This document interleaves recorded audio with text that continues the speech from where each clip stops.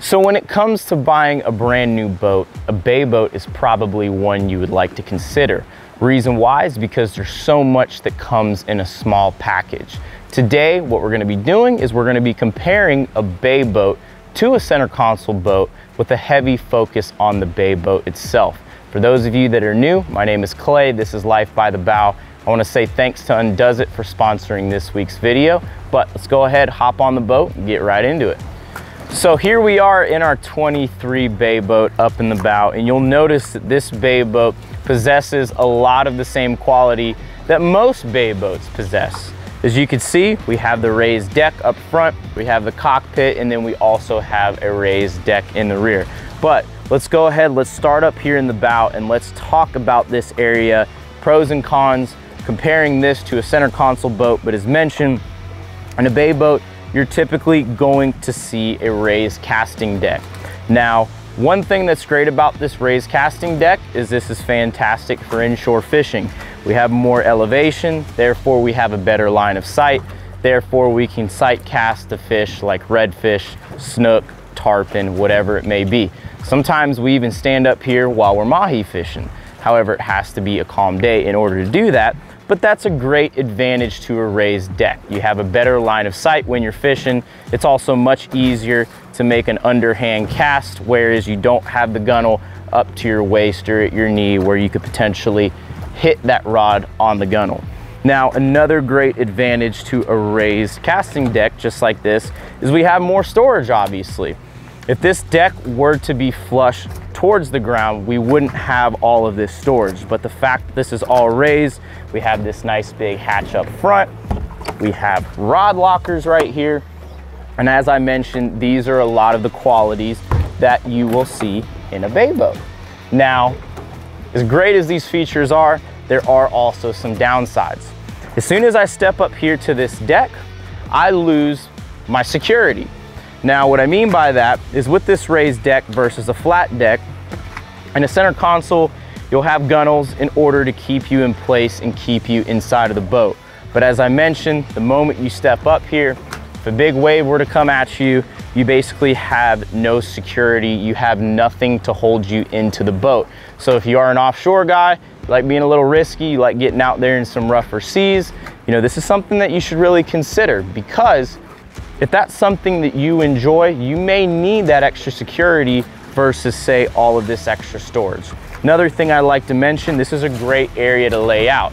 If you're a big sandbar guy, the wife, the kids, whoever can sit up here, have a little picnic, chill out, sunbathe, whatever it may be. But that's basically everything for up front that differentiates a bay boat from a center console. Now what we're gonna do is we're gonna move down here into the cockpit. Real quick, I want to talk to you guys about Un Duz It's salt wash. While these boats are made for use in salt water, if you really want to take that extra step in maintaining your boat's surface, I suggest using something like salt wash.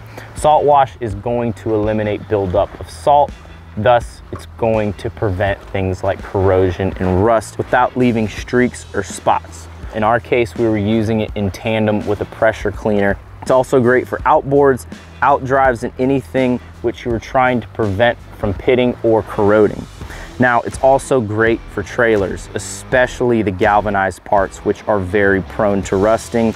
Another great thing, you can use it to flush your engine, but ultimately, why we love endorsing Un Duz It's products, we live on the ocean as mentioned, and Un Duz It makes true biodegradable products. So it's very important that our environment is unharmed. At the same time, we're keeping our boats as clean and maintained as possible. So here we are in the cockpit.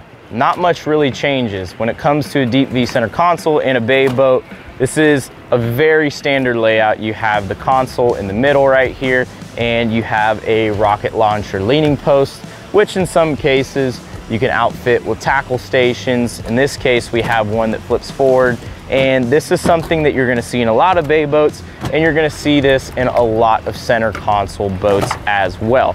But the biggest differentiation here, as we mentioned earlier, is the raised deck. So there is the step down, and at this point, you're locked inside of the cockpit. If you're a bigger guy, this may not be something that you like. The reason why is once you move forward right here, it may feel very claustrophobic being in such a small area. So typically a center console boat, this deck is going to be flat, so you're going to be able to walk from bow to stern without having any obstruction. However, we already discussed the pros of having that raised deck, so you guys are aware of that, but the biggest differentiation in the cockpit that I can note as far as where I'm standing right now is our gunnels. Now, this is what really makes a bay boat a bay boat. It's these lower gunnels. Now, there's pros and cons to these lower gunnels as well, in addition to the raised cockpit. We'll start out with the pros. Now, an advantage to having a lower gunnel is you have less boat to clean. When you have less boat to clean, it just makes boating that much easier. Another thing that's great about lower gunnels is if we want to grab a fish, we can just reach right over the side of the boat, put our hands in the water and grab what we need to grab. Another positive with these lower gunnels is it's very easy to get in and out of the boat while diving. And we do a lot of diving in this boat. We do a lot of fishing where we're reaching over the side. So this is something that we really enjoy about a bay boat. Now, something that may not be so desirable and something to consider is these lower gunnels also possess disadvantages. For example, if you were in big seas, there is potential if you get a big enough roller, that roller could come over the side of the boat and you could take on water. Another disadvantage is you lose a little bit of security. Since these gunnels are so low, there's not much really holding you in here since my knees are actually above this gunnel. You lose a little bit of security and you also may run the risk of taking a wave over the side. So here we are in the rear, and the same exact things that we described up front carry over here to the rear. Like we mentioned, the step up offers a lot more storage because if this were to be flat to the ground, we wouldn't have the depth. Another thing that I like is we're able to run 2 live wells here in the rear. We have all this extra space, whereas if this were to go flush up against the stern, we would lose this live well right here per se. However, there are ways to outfit boats where you can do floor wells, leaning post live wells if you do desire a transom that goes flat up against the boat, but that's something that I like about a bay boat specifically. Now, since we're back here, let's talk about the business end, the power. Bay boats are going to be a little lighter just because they're smaller boats, therefore you're going to get a little better fuel economy, you may get a little more speed. There's a couple qualities that a bay boat possesses when it comes to performance that may be a little bit better than, say, a deep V center console. Another thing to consider is draft. A bay boat isn't going to draft as much as a deep V center console. So if you really only desire to stay inshore, hit the sandbar, hit some inshore fishing spots, and you don't care to veer offshore, the bay boat is definitely the way to go because you don't have to worry about getting stuck and you can stay nice and shallow. However, there is a downside to a bay boat that drafts shallow. The bottom of the boat's gonna be a lot flatter. You're gonna lose what's called dead rise, and the more dead rise you have, obviously, the better the boat is going to ride. So this boat is very flat on the bottom, so it's not going to ride as well as a deep V center console.